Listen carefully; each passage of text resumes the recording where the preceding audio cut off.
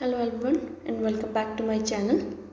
So in today's video I'll be discussing about AABC class 10 math solution for the year 2022.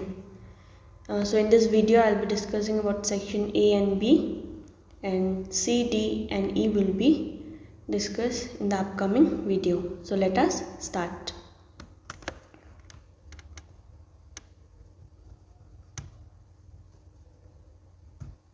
So section A, which carries 1 marks each.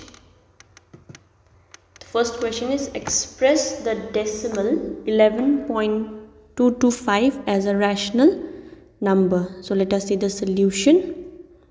So first we'll write in the form of numerator and denominator. Then we'll multiply it by 1000. Why 1000? Because to remove this decimal, we have to shift this decimal 3 places here, right? So we have to multiply it by 1000. If it was just 2 numbers after decimal, then we have to multiply with 100. If one number, then multiply with 10. So since there are 3 numbers, we'll multiply with 1000 in the numerator as well as in the denominator. So in the numerator, we'll get 11225, and in the denominator we'll get 1000, and when we solve this we'll get 449 divided by 40. So this is the answer in rational numbers, and I hope everyone knows what is a rational number, which is expressed in the form P by Q, and where Q is not equal to 0. Okay. Second question, what is the degree of a biquadratic polynomial? So this is very easy. The degree of a biquadratic polynomial is 4. Question number 3, find the first term and common difference of the given AP.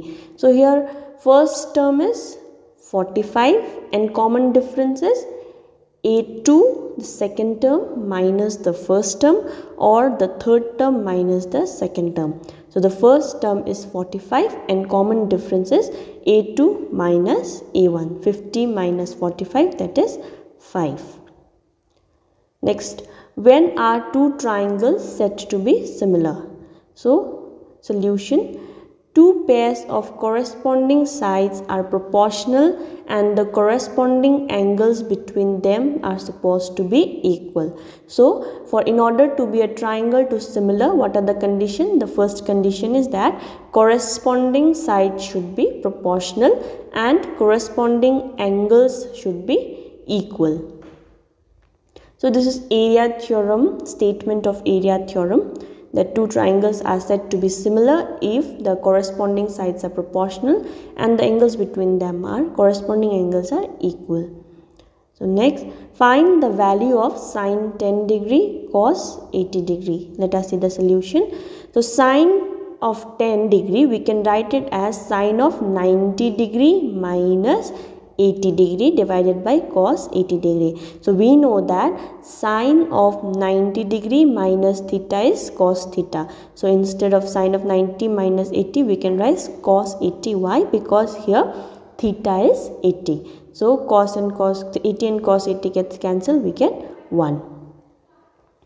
Next question, how many tangents can be drawn to a circle from a point outside the circle? So the answer is 2. So we can draw 2 tangents. Okay. If I have to show this, I'll just show a rough diagram. Suppose I have a point here and a circle here, right? And a point is outside the circle.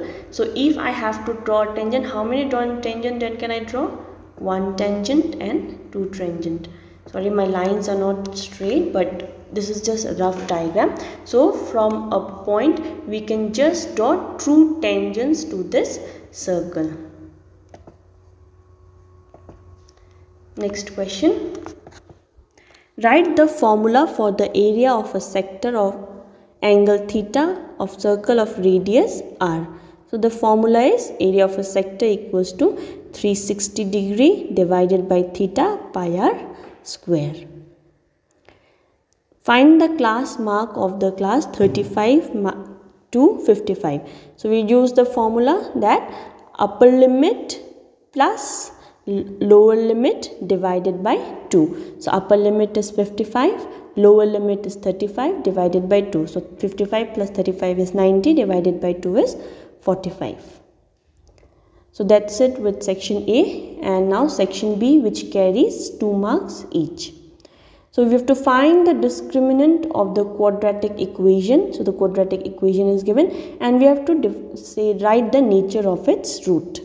So we'll write the quadratic equation. Then here A is 2, that is the coefficient of x square, b is minus 16, that is the coefficient of x, and c is 30, that is the constant term. So applying the formula d equals to b square minus 4ac, what we'll get? D is equals to b is minus 16, so minus 16 whole thing square, minus 4 into a is 2 and c is 30. So minus 16 square is 256 minus, and when you multiply this you get 240. So d you get as 16. So we can see that d is greater than 0. So we know that if a value of a discriminant is greater than 0, then the roots are real.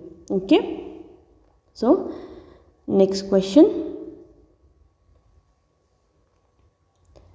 If A is equal to 30 degree and B is equal to 60 degree, verify that sin A plus B equals to sin of A cos B plus cos A sin B. That's the solution. So first we'll take left hand side. So sin A plus B equals to sin A is 30 degree plus B is 60 degree equals to 30 plus 60 is 90, sin 90 is 1. And then then we'll take right hand side, sin of A into cos of B plus cos of A into sin of B. Sin of, instead of A will put down 30, instead of B will put down 60, instead of A will put down 30, instead of B will put down 60. So then we'll put the value of sin 30 is half, cos 60 is half, cos 30 is root 3 by 2 and sin 60 is root 3 by 2. So 1 into 1 is 1, 2 2s are 4. Root 3 into root 3 is 3, 2 into 2 is 4. When you take LCM, you get 4 by 4, which is equals to 1. So your right hand side was, left hand side was 1 and right hand side was also 1. So left hand side equals to right hand side. Next, find the value of x. The condition is given 0 degree greater than x less than 90 degrees. So x should be greater than 0 degree but less than 90 degree. Okay. So we'll see the solution. So 2x, 2 sin 2x equals to root 3. So sin 2x equals to root 3, since it was multiply here, 2 into sin 2x. So when it goes this side, becomes divide. So sin 2x equals to root 3 by 2 is sin of 60 degree.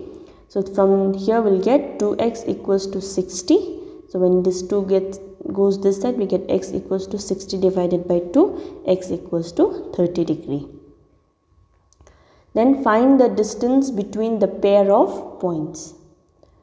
So this is very easy. This question has been repeated many years. So most probably this is a very common question that you might get this year as well.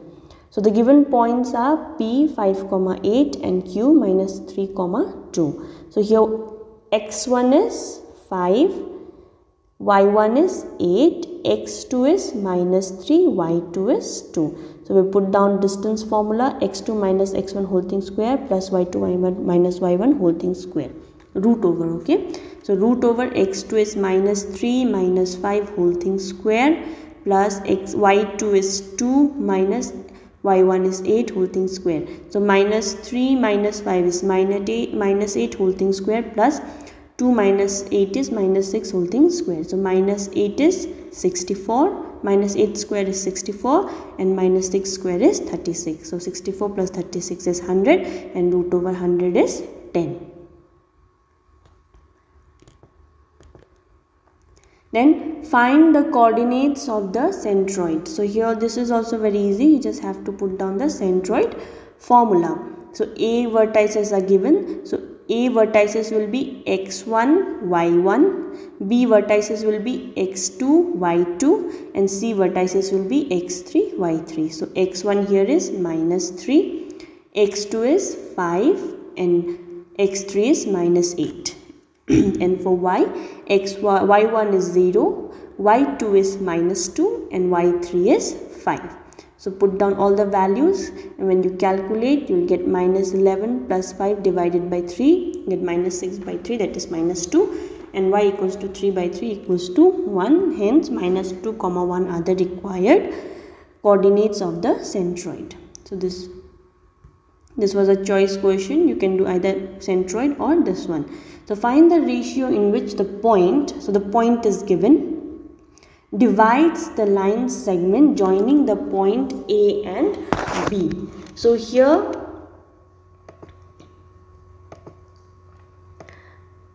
a line segment is there, A and B, whose coordinate is given, and it is divided by point P, and the coordinates of P is given as 2, y.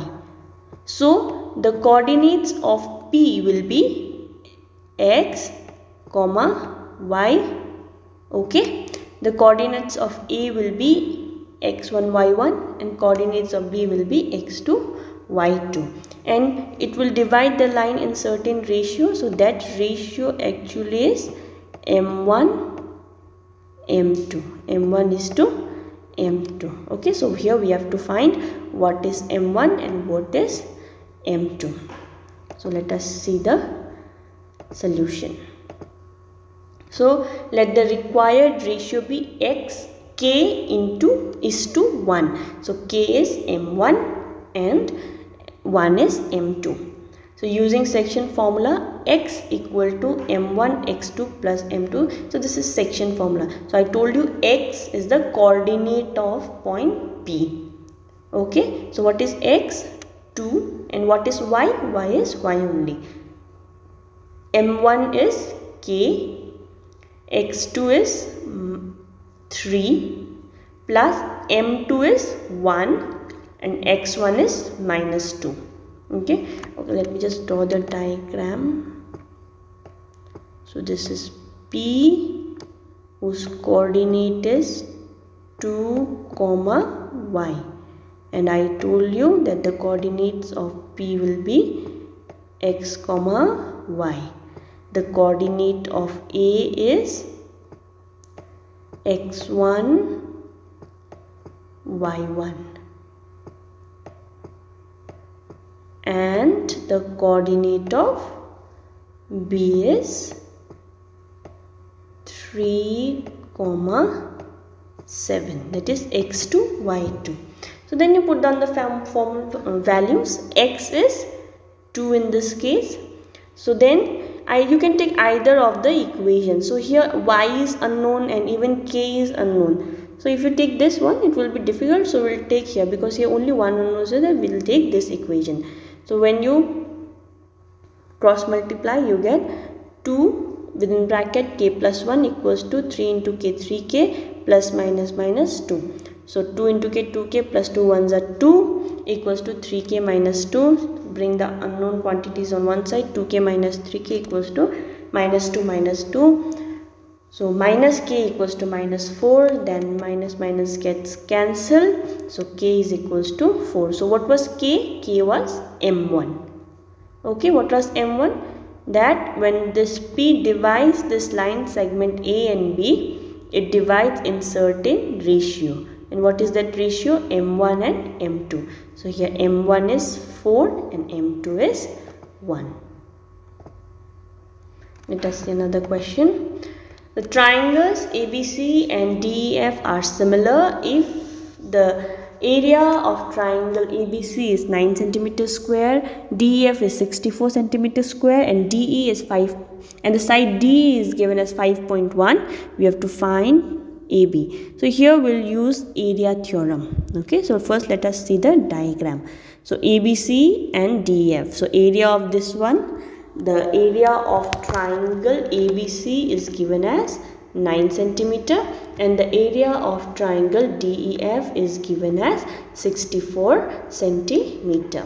Okay, centimeter square, and DE is given, and DE corresponding side is AB. Okay, so we'll use area theorem here. So given triangle ABC and DEF are similar, and AB C area is 9 centimeter square, DEF is 64 and DE is 5.1. So we know that the ratios of areas of two similar triangle is equal to the square of the ratio of their corresponding side. So area of ABC divided by area of DEF equals to AB square divided by DE square. So ABC is 9, DEF is 64 equals to AB we have to find out, and DE is 5.1. So when you cross multiply, you get AB square into 64 is equal to 9 into 5.1 whole thing square. I'm not solving it because later when we'll keep the values in root, so all will be in square, so one value will come out, so it is very easy to calculate. So AB equals to root over 9 is to 5.1 divided by 64. So 9 is 3 into 3, so 3 comes out into 5.1 whole thing square. So 5.1 comes out, and 64 is 8 into 8, so 8 comes out. So when you calculate this 3 into 5.1, you get 15.3 and 8. So when you divide this, you get 1.9 centimeter. Next question. So in the given figure, CP and CQ are tangent to the circle. So CP and CQ are tangent, that means CP and CQ are equal. ARB is another tangent touching the circle at R. If CP is 11, that means CQ is also 11. BC is given 7, then find the length of BR. So this is very easy. So since the tangent drawn to a circle from an external points are equal, so we can say that CP and CQ are equal. We can also say that BR and BQ are equal. Why? Because they are also tangent from a point B. Okay? If you see the diagram. Okay? So BQ, if you see BQ is what? BQ is CQ minus BC. Okay, the BQ, this portion is what? BQ is actually CQ minus BC. Okay, so BQ is CQ minus BC. So CQ and CP is equal, that is 11. So if CP is 11, CQ is also 11, minus BQ is 7, because BC is given as 7 centimeter. So 11 minus 7 is 4 centimeters. So you have to find out BR. So BR is, so if BQ is 4 centimeter, what will be BR? BR will also be 4 centimeter because they are also tangent. Okay, very simple. So that's it for now. In my upcoming video, I'll discuss section C, D and E. So the exams are very near. I hope every one of you are preparing well. So all the best and keep shining. Thank you.